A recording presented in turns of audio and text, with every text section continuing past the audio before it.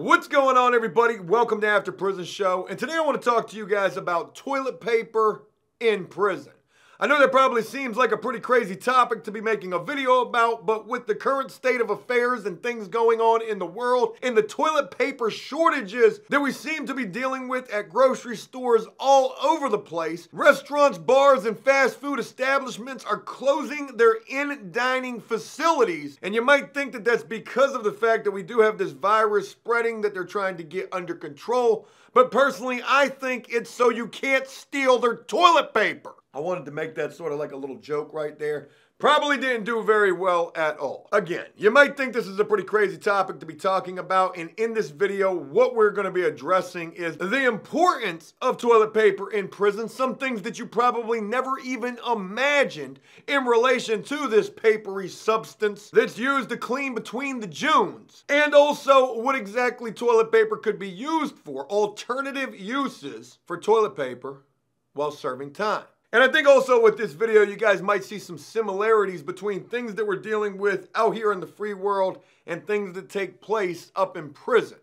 So without further ado, what do you say we go ahead and we dive? I didn't really have nothing going on there. Head first into this toilet paper treat of a video. Folks, there's a lot of things to mention in relation to toilet paper in prison that you probably had no idea about. One such thing to start this video off is, did you know that while serving time, toilet paper is only handed out about once a week? And notice how I say about, because there are certain times when, just like out here in the free world at your local grocery stores, even in prison, folks, they deal with toilet paper shortages. You might go 2, maybe even 3 weeks without getting your re-up on a fresh roll. And sometimes that toilet paper is going to be passed out by staff, maybe a guard, and other times it could be passed out by some sort of a trustee or other prisoner worker. And if that toilet paper is being passed out by a prisoner, you're going to want to make damn good and sure that you're right there at your bunk area or your cell when they're passing out that toilet paper, because just like everything else in prison, certain prisoners could act funny about those rolls of toilet paper, and there's a good possibility that if you're not there, you might not get you a roll. Or, even worse, somebody might actually steal that fresh roll of toilet paper right off of your bunk or out of your cell. Could you imagine being locked up and having to fight a guy because he stole toilet paper from you? When I tell you the dudes will fight in prison behind anything, they will even fight in prison behind stealing a roll of toilet paper. Trust me. It can happen. Now, another thing that could lead to you possibly having to go weeks without getting a new roll of toilet paper is if you end up getting locked down. If you're on lockdown or you're under some sort of a quarantine, that can definitely pose a risk to them not passing out that poop paper. Can we call it that?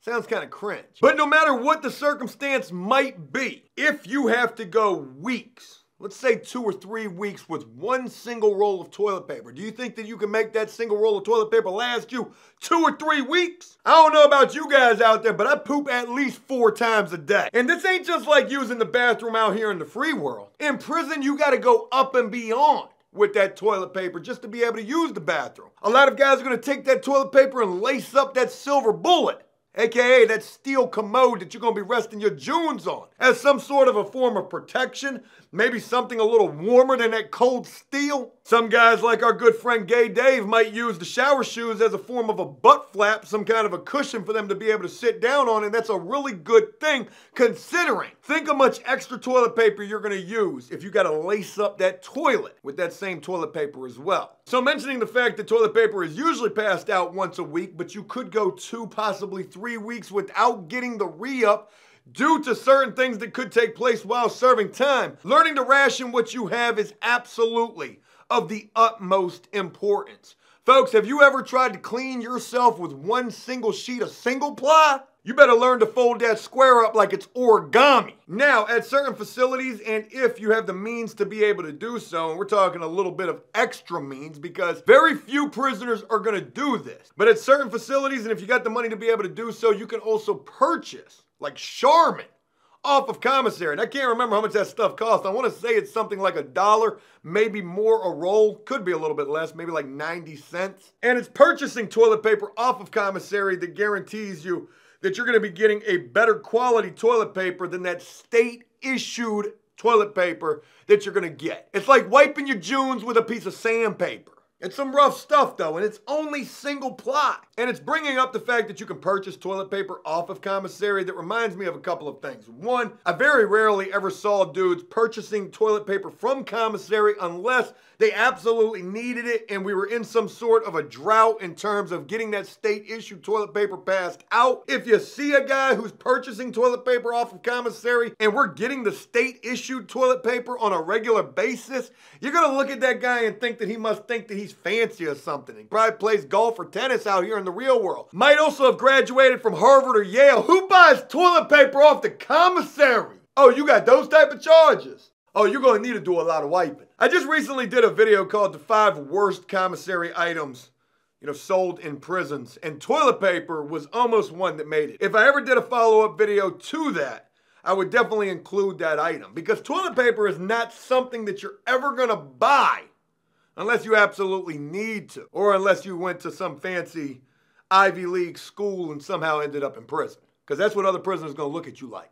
Damn, you buying toilet paper though? Who you think you is? You could have spent that $1 on 3 ramen noodle soups or a bar of soap. And just to go a little bit further with toilet paper that can be purchased off of commissary. Toilet paper in prison, it's a hot commodity. It's a given. Everybody needs it. But it's virtually worthless. It doesn't matter what they're selling it for on commissary. You can't do nothing with that toilet paper except actually use that. You can't gamble with it. You can't pay no debts with it. You can't make a trade with it in most cases. Maybe there are certain places and certain people who might accept that, but I'm going to tell you right now, the chances of that are going to be slim to none. Now, let's go back to the whole toilet paper shortage, because we're currently dealing with that right now. And just like we're dealing with the toilet paper shortage out here, you're also seeing people who are stockpiling toilet paper. Like, are you gonna eat that when the world really does come to a shutdown and you need some food? Are you gonna try to trade that? I saw a meme where a dude was in a strip club giving the chick sheets of toilet paper. It was pretty damn funny. But just like out here in the real world, how people are stockpiling toilet paper, you are gonna have certain state-struck prisoners. Dudes who hoard and collect everything. Hey, you going home?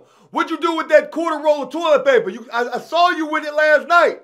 Let me get that. You're gonna have dudes in prison who stockpile rolls of state-issued institutional toilet paper in either Lisa or Bob Barker bars of state soap. So, this is one of those cases where everything that I was just talking about, how toilet paper is a hot commodity, but it's virtually worthless. Well, this is one particular case when it's definitely gonna have some value. Because if you ain't got no toilet paper, or your toilet paper got stolen, or they're not passing out toilet paper, or for whatever reason you just ain't got none. If you're locked up, there is always that one guy who's got a locker full of rolls of toilet paper and state-issued bars of soap.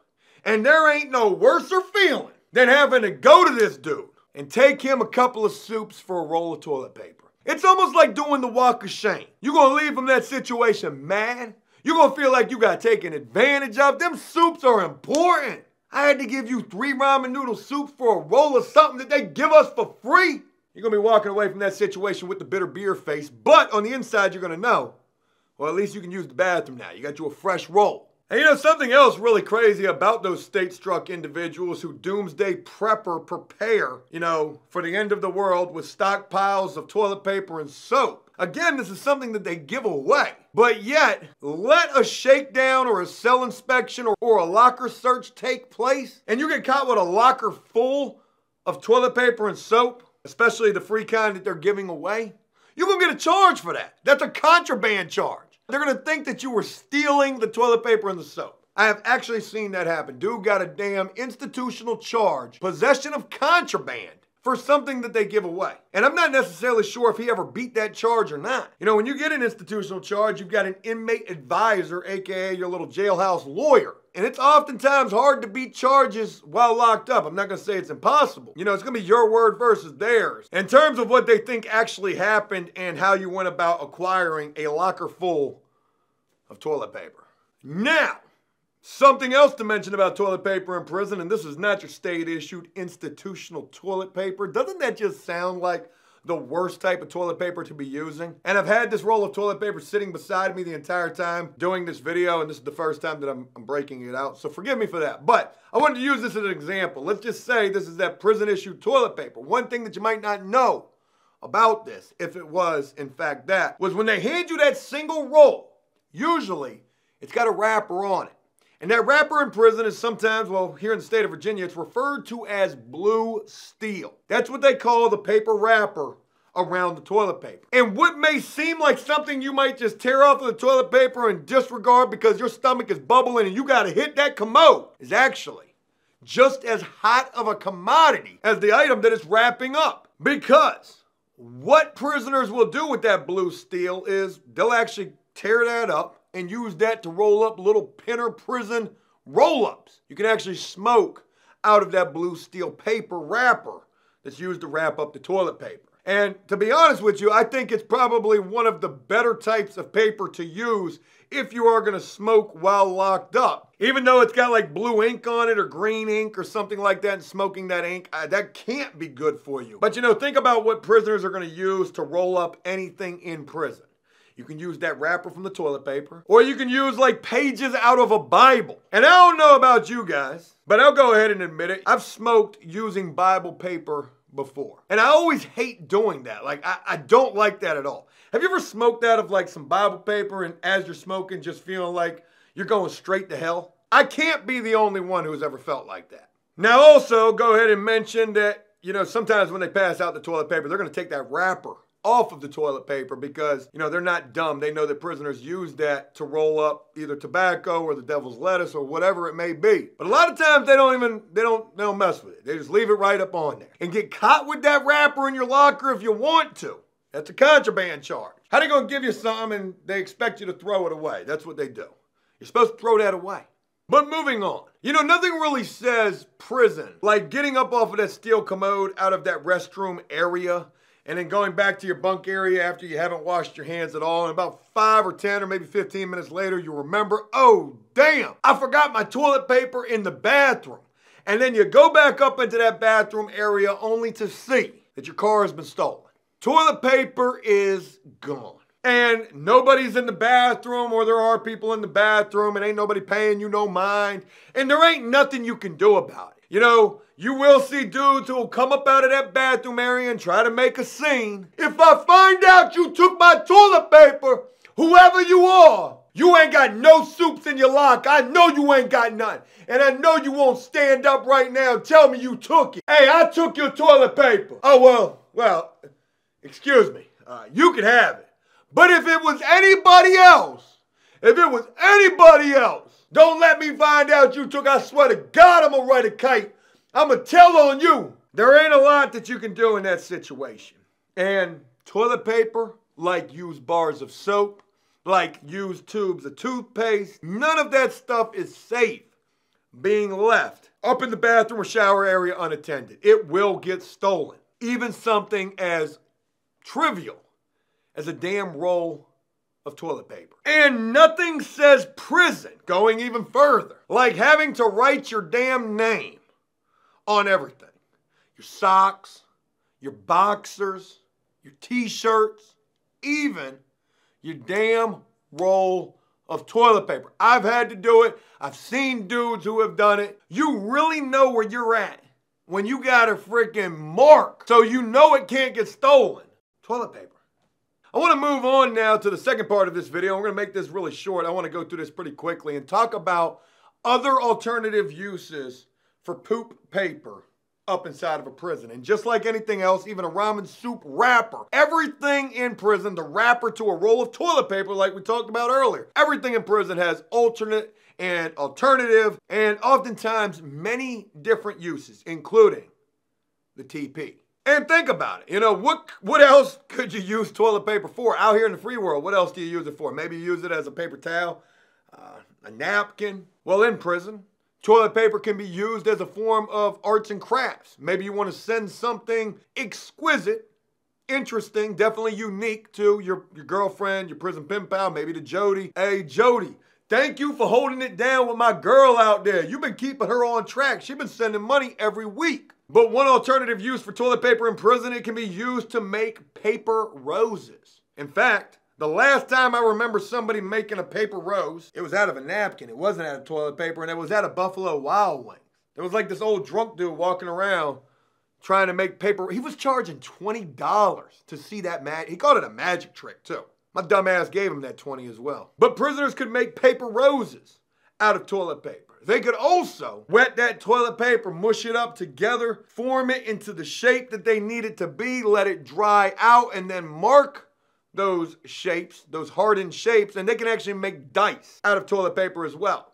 Now, these are definitely not going to be your standard weighted dice by any stretch of the imagination. Sometimes they're not even going to be straight. They're going to be crooked dice. And there ain't nothing like gambling your hard-earned loved one's money that they are sending to you out of the kindness of their heart that you spent on all sorts of vending machine food, just to gamble that away using some crooked toilet paper dice, playing some craps or some CeeLo. Another use for toilet paper, well, not necessarily the toilet paper, but actually the cardboard tube inside of the toilet paper. And we actually did a video about this a long time ago, but you can take that cardboard tube and you can cut it and you can make a speaker box out of it. Now, it's not the greatest speaker box in the world, but it will offer you a means to be able to hear your music just a little bit louder. You can also take that cardboard tube, put a bottom to it, glue it to the door in your locker with either, some toothpaste that has some glue or maybe some tape from some deodorants, and use it as a pen or a pencil holder. You can roll up the toilet paper, and hell, I still do this out here in the real world, and make Q-tips out of it. You can buy Q-tips off of commissary. I think they were like $1.90, maybe more a bag or a pack. But I would just twist that toilet paper up real tight and then put that in my ear all the way to my brain and use that as a Q-tip instead. And speaking of ears, another use for toilet paper is you can ball it up, wrap it up like a little dope baggie inside of some saran wrap that you might get from a bag lunch on a holiday for dinner. Nothing is more depressing in prison than eating a bag lunch for dinner on a holiday and then not having no contact with your loved ones at all, if you even have any loved ones. You're gonna be Mr. Lonely for real. Eating a sweat meat bologna sandwich on Christmas night. Sorry, that brings back a lot of bad memories. But earplugs. Earplugs are an absolute survival tool.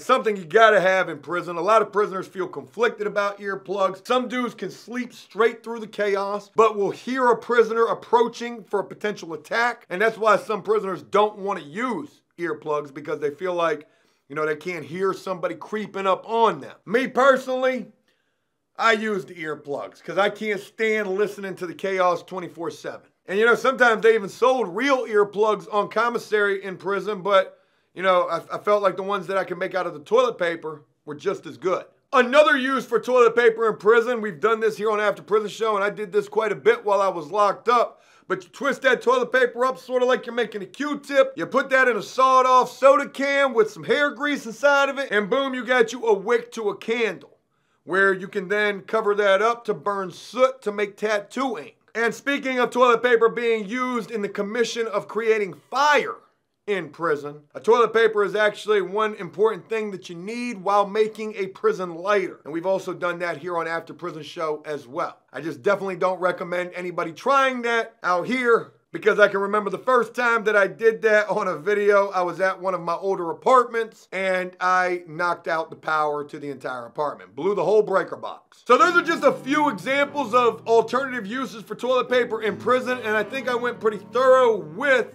the importance and just a lot of things in relation to that papery substance while serving time. And folks, if I forgot about anything or there's anything that you would like to incorporate and include and mention in relation to this video, please leave a like and a comment on this video and let me know just that, and also what you thought about this. Folks, I do hope you enjoyed this video, and if you did so, please leave that like and a comment. And as always, until next time, enjoy life, the free world. Never take a moment for granted. I was gonna mention something about toilet paper right there as well, like stop stockpiling the TP and make the most of every day. Peace!